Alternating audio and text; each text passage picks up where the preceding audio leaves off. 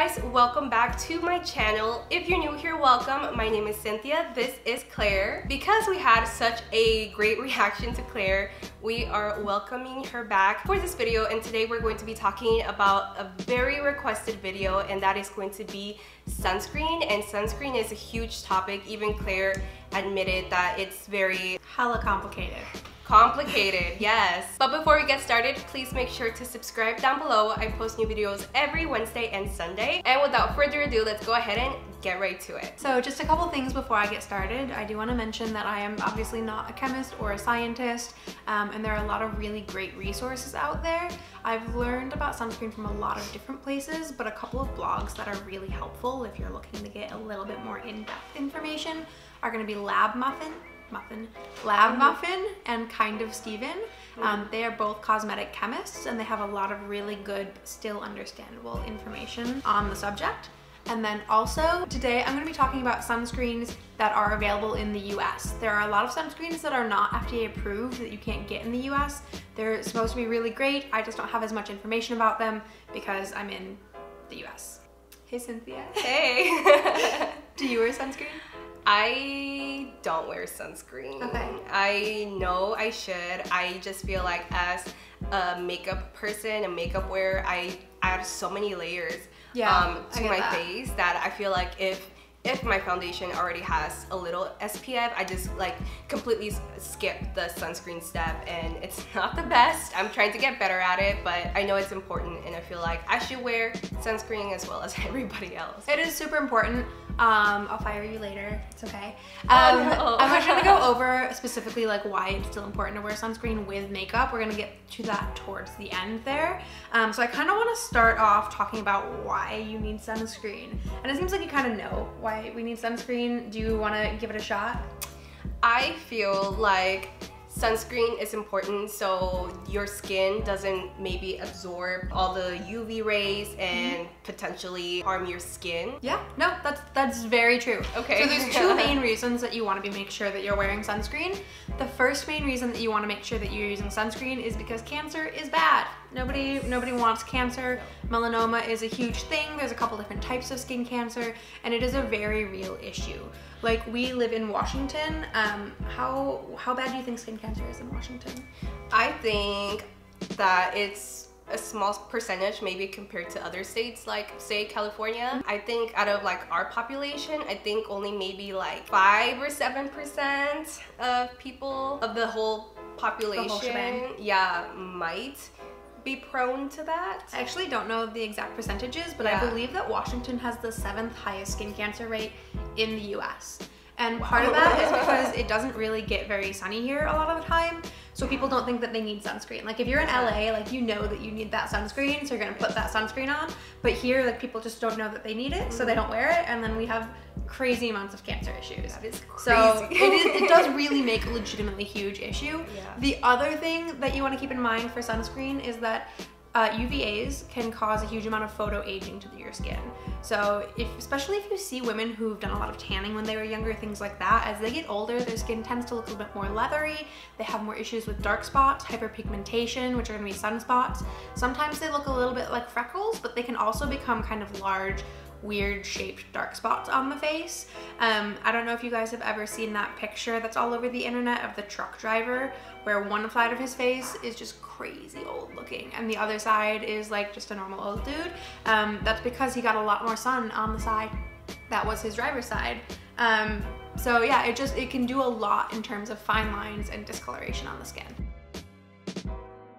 So next we're gonna talk about who needs sunscreen. Who needs sunscreen, Cynthia? Everybody needs sunscreen. Everybody. Yes. So everybody needs sunscreen. Doesn't matter how old you are, what gender you are, what race you are.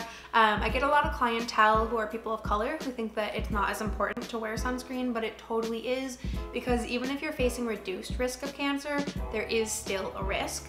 And then hyperpigmentation and fine lines can affect anybody. The other people who want to be really especially careful to be wearing sunscreen are anybody who uses any glycolic acid, lactic acid, malic acid, or retinols. Those will all make you more sensitive to sun damage, so it becomes extra important to make sure that you're wearing that sunscreen. Do you know what the two main categories of sunscreen are? The two main categories of sunscreen, I believe, are chemical and physical. Yes. Yep. I've even heard mineral. Mineral is something that people call it too. Okay. So chemical and physical are what they're most widely known as, and that's how I'm going to refer to them. Mineral, I believe, is also physical sunscreen, and then you'll also hear organic and inorganic sunscreen, which is actually a much more accurate way to refer to sunscreens, because if you think about it, all sunscreen is physical. It's a physical entity. All sunscreen is physical. Also, all sunscreen is chemical. Like, everything in our life is made up of chemicals. So it's kind of misleading to say physical and chemical. And we'll get a little bit more into that in a minute. But basically, physical is called inorganic sunscreen and chemical is called organic sunscreen. And that doesn't have to do with how natural a product is. It has to do with if it has carbon or not. Which one would you prefer? Okay, so we're gonna go into kind of the differences here. Physical sunscreen, a lot of people think of physical as scattering and reflecting UV rays. So basically the idea, what does that mean to you? Do you kind of have any idea what that means? Maybe that just means spreading out, kind of like diffusing. Yeah, exactly. It's kind of like where the UV rays are basically like bouncing off of your skin, almost is how it's getting rid of them. And then chemical absorbs them and then turns them into heat, interestingly enough. Oh.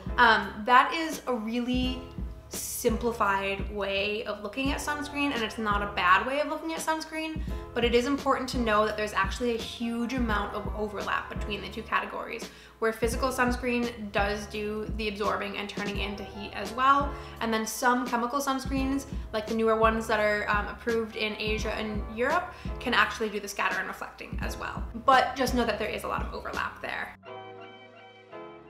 Do you know the difference between, I'm just like quizzing you here today. No, that's totally fine. I don't actually.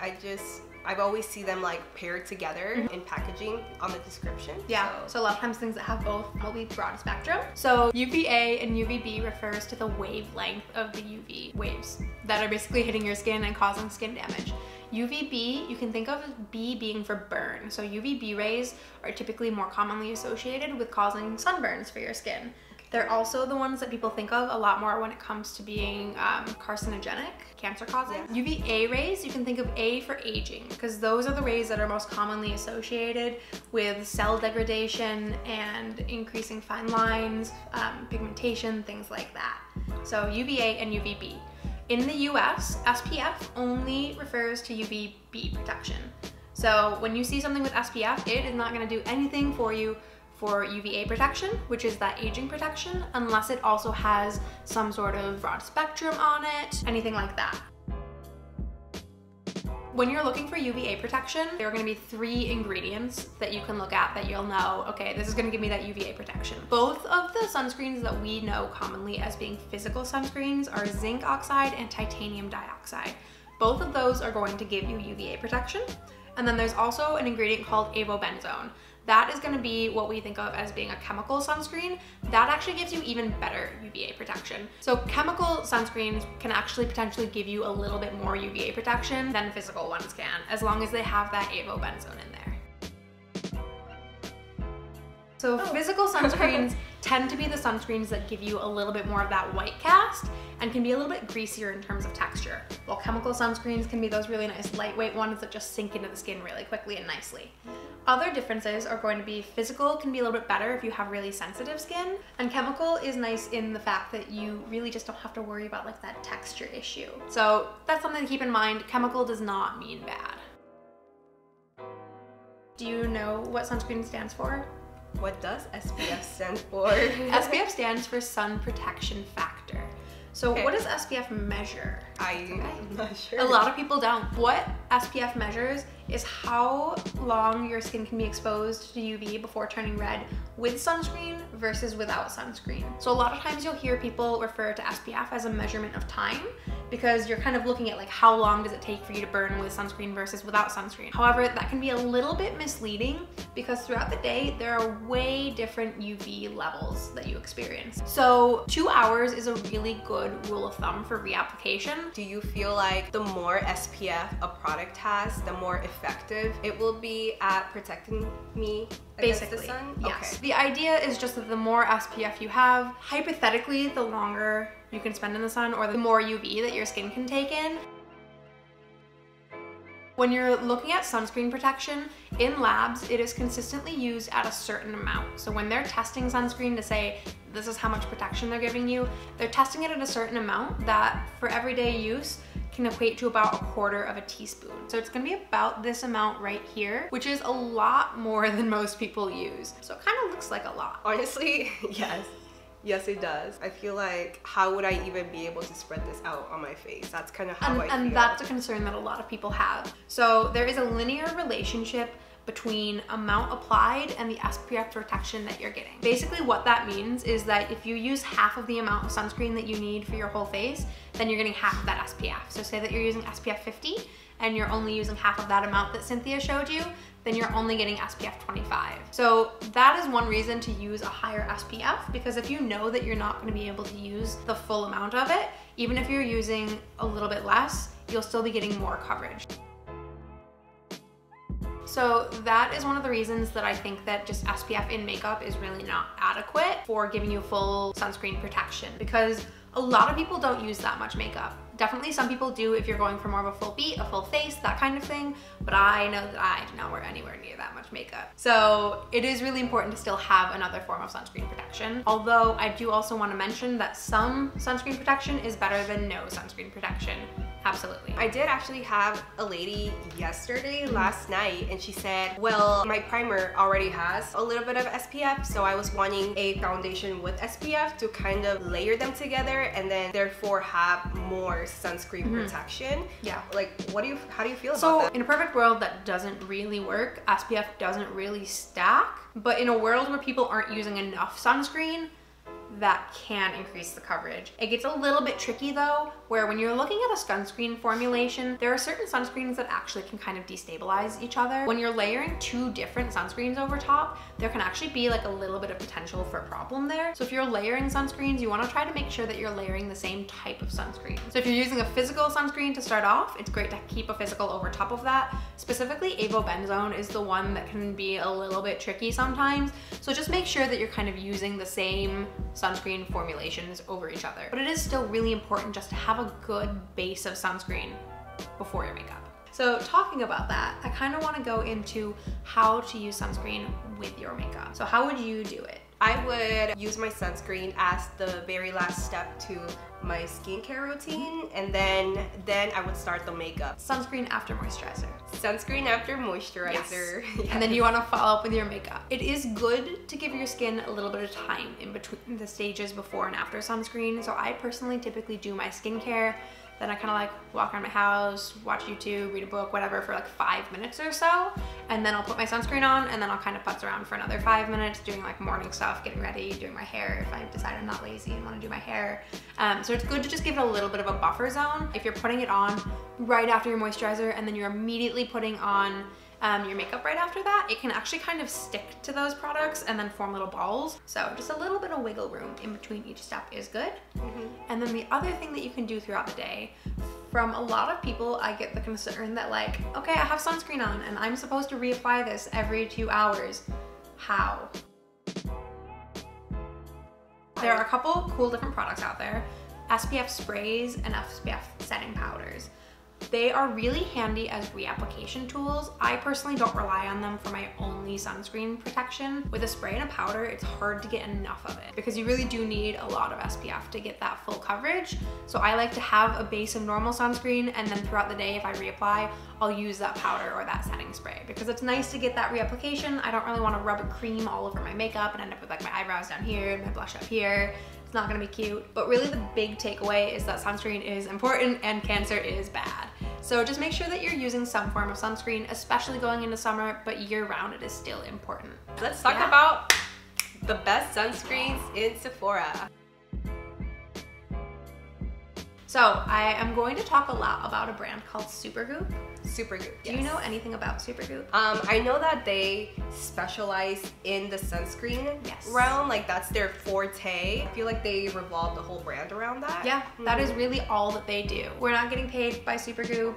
Although if Supergoop, you want to give me some money or some free sunscreen, that'd be cool. Good. But part of the reason that I like a lot of their products so much is because that is really what they do. That is what their cosmetic chemists are hired to know about. That is really their specialty. They're not like a makeup brand that, oh, we also do sunscreen, which is not a bad thing, but I just like knowing that they have all of this information and they really put their energy into developing products that are usable for the everyday person. So I'm gonna start talking about the different sunscreens that I really like that Sephora carries, but you'll see Supergoop kind of in there a couple different times. So first up, we are gonna talk about some of the setting sprays that I like that have sunscreen. What ones do you know about? I would really only think about the Kate Somerville spray. Yeah, it's incredibly popular.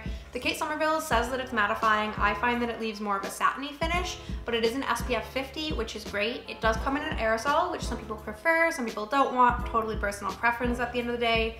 Only thing, small caveat, it does have a really strong lavender smell, which a lot of people like, but just if you're thinking about buying it online or anything, know that going into it. The other one that I love is actually the Supergoop setting spray.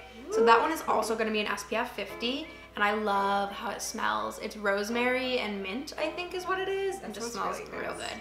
And that one is going to be not an aerosol, it's just a little spritzer.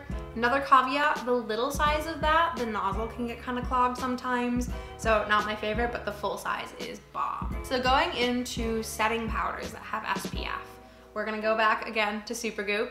I like that one a lot because they actually have a couple different shades, so it's a little bit more inclusive. So they have a translucent one, which is translucent for all of Caucasian people, but as we know, translucent products do not always translate well onto people of color. So they also do have a couple different shades. I think they have like a light, a medium, a deep, or something like that. But it is nice. It's not going to give you a lot of coverage or a lot of color, but it will make it blend seamlessly into the skin. So basically you just want to make sure that you're buffing it on. Again, it's just all about making sure that you're using as much as possible without looking like a crazy person. It's kind of finding that balance in there. There is also a really nice powder from Solar Science, I think it's called. I haven't played with it, but I've heard about it and it's supposed to be real nice. So next up, last Supergoop that we're gonna talk about is Unseen Sunscreen. I have seen it and I've heard of it many times, so I feel like it's one of the more popular ones. Yes, yeah. It's super popular right now and I do really love it. It's an incredibly inclusive sunscreen. It won't give you any white cast, so you won't have to deal with any of that weird gray tint, any ashiness. It works incredibly well for people of color as well as my pale ass. So it's nice because, like I said, it is totally clear. It almost feels like a primer, which again is going to be a little bit of a preference if you like that kind of silicone-y slip feel to it, but it wears really well under makeup and it's just a really beautiful sunscreen. Next up, we're going to talk about my personal favorite sunscreen, which is Pharmacy Green Screen. There is very minimal white cast to it. I would say if you have incredibly deep skin, you might experience a little bit, but for the most part, it's pretty clear, but it just feels like butter on your skin. Like I just put it on and it just kind of melts into my skin.